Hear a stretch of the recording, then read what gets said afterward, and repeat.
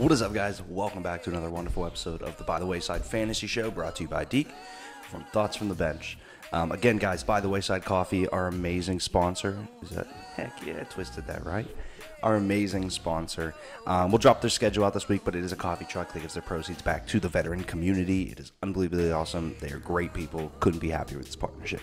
But for you this morning, let's get back into some fantasy news. First thing I'm going to do is go over some people that are going to be out. Plain and simple, guys. It's getting to that point of the season where it's going to be bye weeks. It's going to be injuries. Some of the injuries we have today, the big one for me still is Patrick Mahomes is still out with a dislocated knee, which we'll get to a little bit later, but I don't actually hate Matt Moore this weekend, guys. The next big one for me is that Trey Carson, the Detroit Lions running back that got the lion's share of the work last week, was put on IR, meaning that Ty Johnson is their only guy. They brought Paul Perkins up and signed another running back, but I don't believe either of them mean anything. Another big name out, T.Y. against the Pittsburgh Steelers, man, which is great news for us because guess what? I don't love any of their receivers against our secondary. I do have a couple names that might be good flyers for the Colts later on, but without T.Y., it's going to be tough to beat the Steelers. The name that screwed me the most this week being out, which I've gotten shares of in all of my leagues pretty much, is freaking Chris Herndon, man. He's still hurt. He had his 4-game suspension or whichever it was. His hamstring injury flared up again. I mean, it's one of those things where it worries me against the Dolphins for Sam Darnold, which I hate to say that, but kind of does. Another big name for this week, Josh Flash Gordon. He is a Seattle Seahawk now, but he is still out, so he will not play this week. But if he is available in your league, it is worth a flyer if you have the bench spot, guys. Delaney Walker's out as well for the Tennessee Titans. A solid tight end, but just injury's been killing him, man. With that switch to Ryan Tannehill, I actually like this offense a lot more than with Mariota. So when Walker gets back, I think he's going to be back to a solid top 10 tight end for you. Just not this week. And of course, near and dear to my heart, James Conner is doubtful this week, but I don't believe there's been a Pittsburgh Steeler that's played since they've been labeled doubtful since like the 90s. So yeah, James Conner's out. Benny Snell's out. Huge day for Jalen Samuels, in my opinion. And then Edmonds get pushed up from the practice squad. So possible huge day for him, too. Some guys that are questionable that you have to watch the game time. And, guys, there's a game in London this morning. So I'll hopefully drop this video before so you can set your lineups. But there's a game in London that is against the Jacksonville Jaguars, Houston Texans, which brings me to Dede Westbrook. I like Dede Westbrook's ability. The problem here is that he might not see the field a lot today with his injuries. Questionable.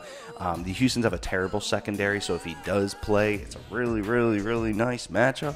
I just don't know if I can trust Dede right now with his injuries. Another name that's questionable is Adam Thielen against the Chiefs. Just monitor this one up to game time because Thielen's the type of guy that doesn't really miss time.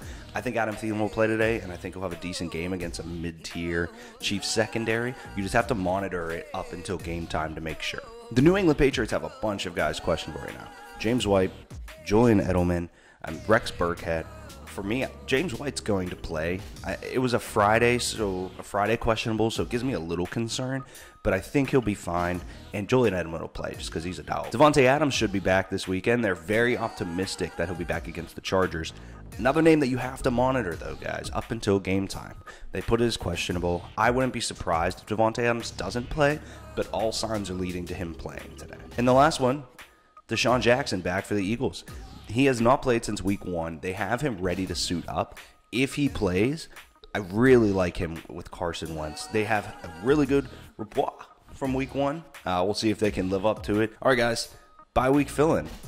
I personally am starting Adrian Peterson against the Bills, and I know the Bills have a good front, but Chris Thompson's out for the Washington Redskins. Adrian Peterson should get a baseline of around 9 points this week, just for workload alone.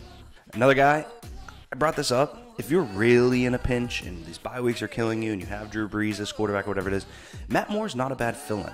He's not sexy, but Andy Reid has a way to make his quarterbacks play well, even in Matt Moore. I'm also a big fan of Jonnu Smith, tight end for the Tennessee Titans. I loved him coming out of college. I thought he was a really good talent. He hasn't been able to do much because Delaney Walker's Delaney Walker, but with this injury, Jonnu has been good. He's not going to, get you 20-plus points probably this week, but a solid 8 to 12 points is kind of what I need as a bye week fill-in with Chris Herndon out, Delaney Walker out, Vernon Davis out, and the rest of the tight end injuries we have. Another name that a lot of people are asking me about, and I get it, but it's Mark Walton for the Dolphins. He was very good for the Bengals, and off-the-field issues aside, the man can run the football. It's just the fact that he's running behind the Dolphins' offensive line. For me personally, him up against the Jets, with the Jets not having Williams anymore, I don't love the matchup and situation for him, but if you are in a bind, he's projected around 12 points this week. So he should at least get the workload to have the chance to score those points. A couple other guys to leave by the wayside. Any Packers receiver not named Devontae Adams. MSV and Geronimo Allison have just been bad. MSV can, get a 40-yard reception from Aaron Rodgers that might go for a touchdown, but he can also get you 2 points. And Geronimo Allison has just been bad. Just flat out bad. I'm leaving by the wayside today, guys. It's Sammy Watkins. A lot of people are starting him because they're excited to have him back, but Sammy Watkins has one problem, and that is Matt Moore. I know that I picked him to be a filler guy, but he's not going to be this quarterback that breaks open. Sammy Watkins is coming back from injury, and although he's a worldly talent, he's up against the Vikings, which are decent. And I just don't think this is the week to play Sammy Watkins. That was By the Wayside Fantasy Show, sponsored by the Wayside Coffee. Go set those lineups. It is 7:30 right now. There's a game at 9:30. I sent a tweet out. Set those lineups, guys. You don't want to be the guy that goes in there and blah, blah, blah, blah, blah. Oh, I just didn't know that the clocks changed or something. All right, set the lineups, guys. We're all adults. Let's do this. If you need more fantasy advice, you know where to find me before kickoff. Go Steelers.